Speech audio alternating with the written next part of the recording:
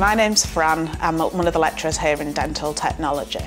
What can this course lead on to afterwards? This course will allow you to register with the GDC. Okay, what's the GDC? General Dental Council. Right, so okay. From there you would be able to practice as a dental technician. There are also further options available to students that achieve a 2-2 or a 2-1, and that's going to work as train as a dentist or taking a postgrad qualification in maxillofacial. So what's the difference between training to be a dental technician and to being a dentist? They are completely different fields. So being a dental technician means that you make appliances. Dentistry is all about taking the imps, dealing with the patient, fitting devices. We make the devices that go into patients' mouths.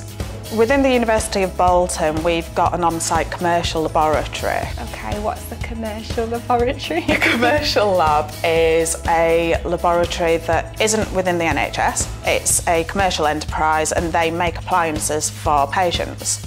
So we have real-life experience within the university. As far as we're aware, we're the only university in Europe that has this facility. This course seems very highly practical.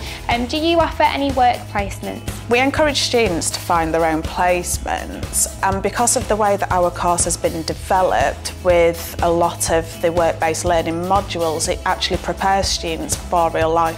They have got 500 hours they have to complete over a year. Okay. The earlier they complete it, then they can start on the next work-based module. So within 2 years they will have got 1,000 hours of commercial practice.